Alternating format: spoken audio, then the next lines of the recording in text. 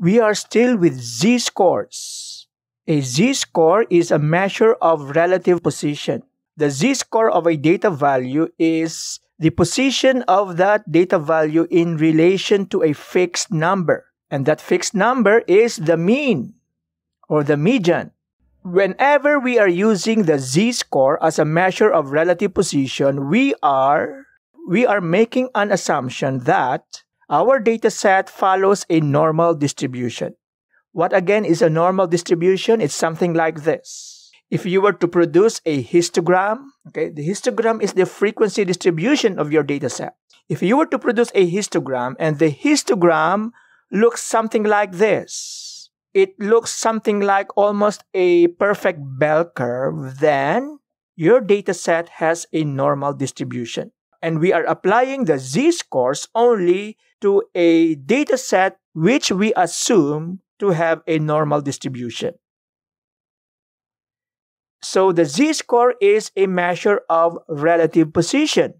It's the position of a data value in relation to another. And that other value is the mean.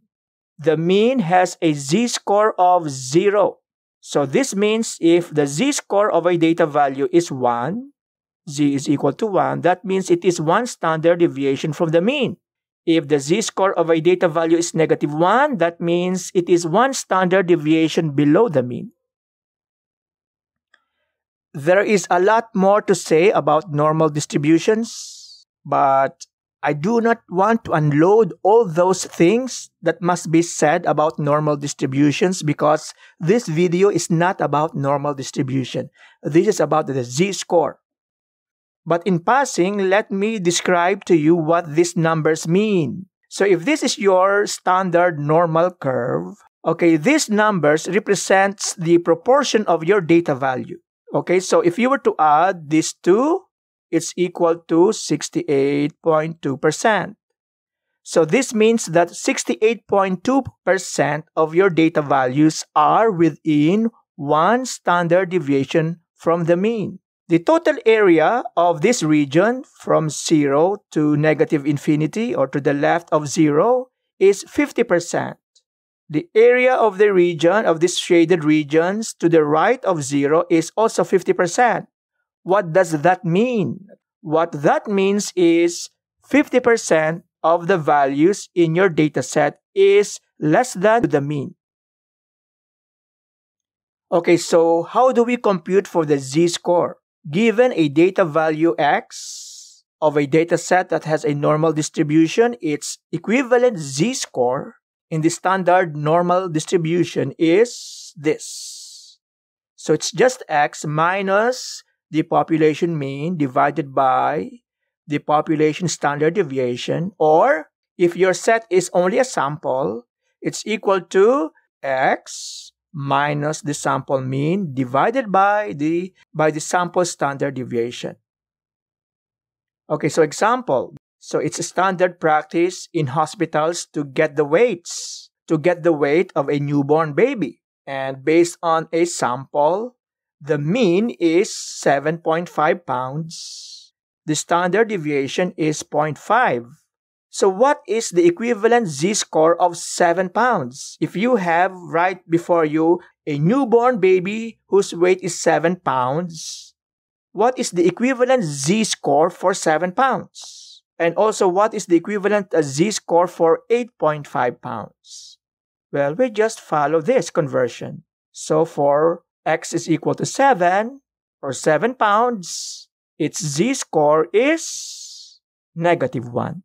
For x equal to 8.5, its equivalent z-score is 2.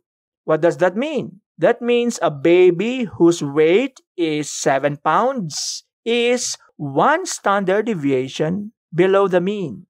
A baby that is born with a weight of 8.5 pounds, its equivalent z-score is 2.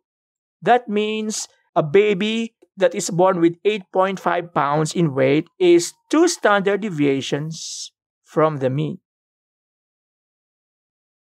Comparing z-scores. A coach and a lecturer, Jojo Macalintal, gave 2 sets of exams to the same class in Sports Science 101. One is a pre-test, the other is a post-test. And this is the result. And this is the result of one student for the pre-test and post-test. In which test did Hannah do better in comparison with her classmates? So let us use the z-score to answer this question. Okay, so let us get the z-score. What is the equivalent z-score of 77? And let us interpret it in relation to our standard normal curve. Well, for 77, its z-score is 1. And for 87, it's 2. Okay, so let us locate 1. Where is 1? 1 is there. Okay, that is 1. And when z is 2, okay, so how do we interpret these results? So, in the pre-tests, Hannah's z-score is 1. That means her score is 1 standard deviation from the mean. In relation to her classmates' score, it also means that her score is better than 50% plus 34.1%, which is equal to 84.1%. Okay, where did I get these numbers? These are the combined areas of these regions. So her score is greater than 84.1% of the scores in the pre-test. How about in the post-test? Okay, where's 2? 2 is here. His post-test has a z-score that is equivalent to 2. Okay, that one. So what does that mean? That means her score in the post-test is greater than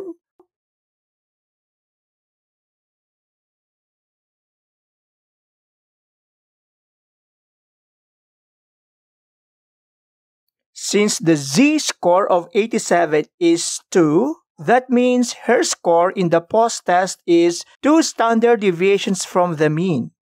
It also means that her score is better than 97.7% of the class. So, Hannah did exceedingly well in the post-test. In the pre-test, she was only better than 84.1% of the class.